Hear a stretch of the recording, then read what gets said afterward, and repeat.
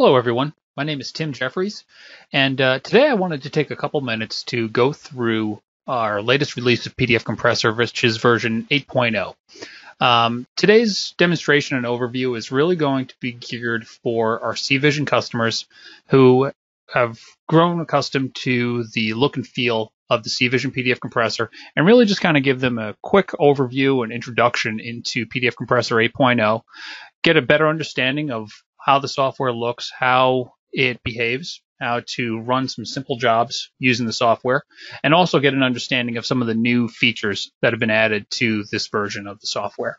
We're very excited about the version. Since CVision was acquired by Foxit Software back in August of 2017, our developers have been working diligently on integrating and enhancing our PDF compressor to be the product that you're about to see today. So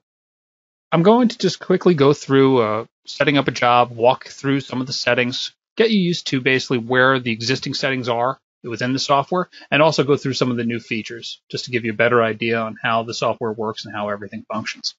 So this is the user interface of PDF Compressor. The whole idea is that we could have a limitless number of jobs available, and these could be batch jobs, they can be watch folders that are set up, they could be job ticket setups, really whatever you need it to be. But the idea is that you would create new jobs, and you can simply do that by adding one here by right-clicking this section of the software. You can also run our quick setup wizard and add a job that way. And this is very similar to the quick setup wizard that we have in version 6.5 and 6.6, which you are, I'm sure, very accustomed to. It will ask some simple questions about the documents that you want to process, if it's a directory of files, what the images look like, if they're Microsoft Office documents or emails, which are new features in this version of PDF Compressor versus the old versions of PDF Compressor that you're used to. We can now process Microsoft Office documents and convert them to fully text searchable PDF files.